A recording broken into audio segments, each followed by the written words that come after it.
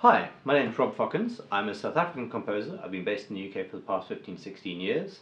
Came over to study initially and never left. I now teach at Cardiff University, where I teach across the range from undergraduate all the way up to research students. My own compositional interests are quite diverse. Obviously, my background as a composer, as a musician at least, is as a singer and as a violinist, where I did most of my training. I've also sung in opera choruses, I've sung in cabarets, I've sung in Queen tribute bands. I've done quite a lot of different singing particularly, and of course with the violin played in orchestras, played a lot of chamber music and various other things. My interests compositionally stem, I guess, from the range of influences I've had. I've had a particular interest throughout my life in traditional South African music. My particular influence from South African traditional music is from a musical bow musical language by the Xhosa people. They use two different types of bows, really quite an extraordinary musical repertoire, and this has been very important to me both structurally and technically, and also to some degree aesthetically.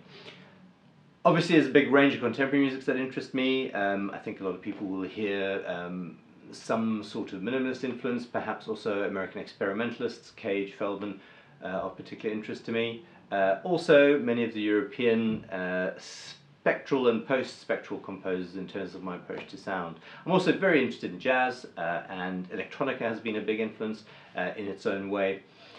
And so in addition to writing for acoustic ensembles, which has been the majority of my work so far, and of course the voice, which is one of my major interests, I also am starting to, and have over the last few years, written a fair amount of electroacoustic music. And I have a big project for two violins coming up, for two violins, the fantastic violin duo Rhetorica and Electronics. My starting point with the piece, which I wrote for PI, Hoerikwaggo, which is an old name meaning mountain on the sea for Table Mountain in Cape Town. I'm from Cape Town and grew up there. And obviously it's as a landmark and as in the place that you live, it rather dominates one's life on a physical level, or at least a geographical level.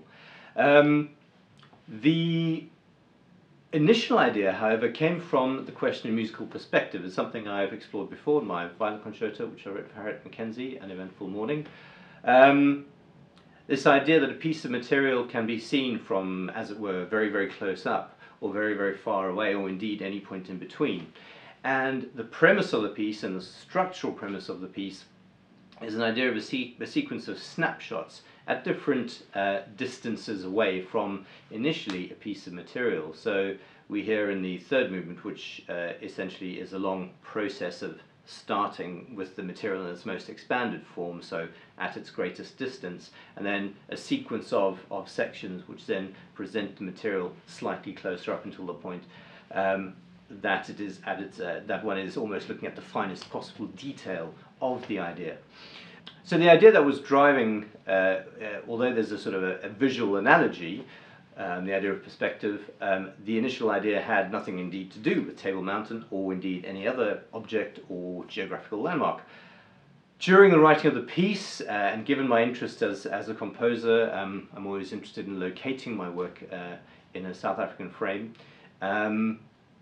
because of its obvious importance to me. During the course of the work, this idea of Table Mountain and the various perspectives from which one can view it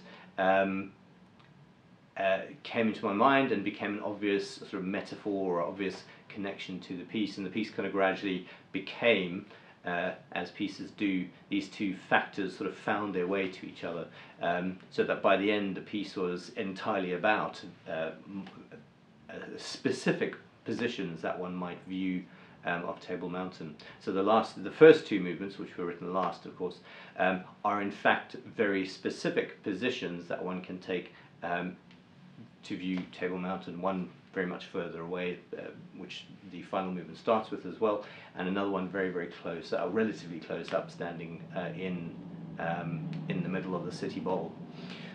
As always with my work, there's a very, very strong influence from the traditional bow music that I mentioned before, positive bow music.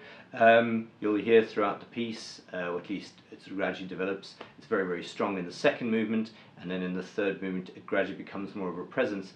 There's a oscillating pair of notes next to each other, what we could say a tone apart, occasionally a semitone apart, and this comes directly from traditional bow music, which uses two fundamentals over which the harmonic series are used in order to create melody and harmony.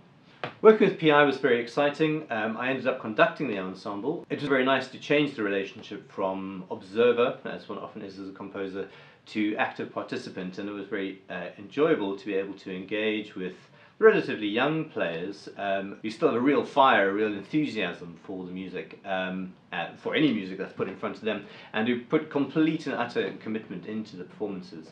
I had three fantastic soloists who worked very, very well just to get the piece together quickly and played absolutely stunningly, so I couldn't really have asked for much more. I think what I particularly enjoy about work with PI is the fact that as an organisation, whether the management or the players, there's real creative energy about the work that they do,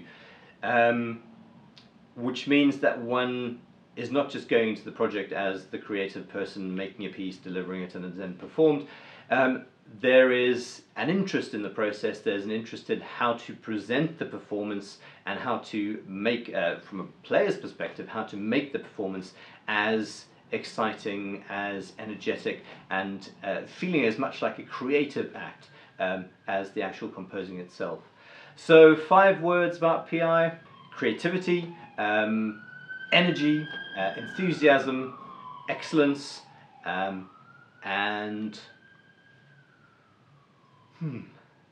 just wonderful, really.